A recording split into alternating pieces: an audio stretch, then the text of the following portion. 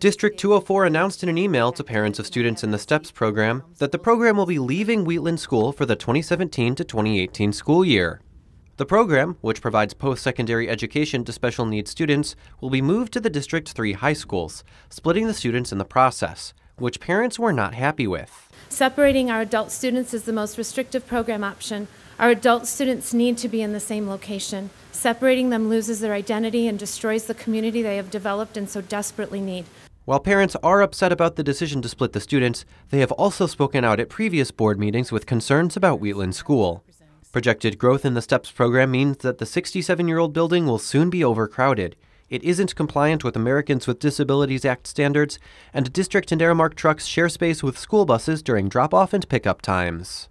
We received numerous letters from our parents who expressed concern about the safety of their students, and I think that was a major determinant.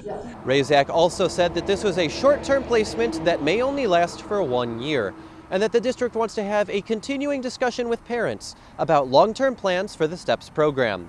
For Naperville News 17, I'm Blaine Irwin.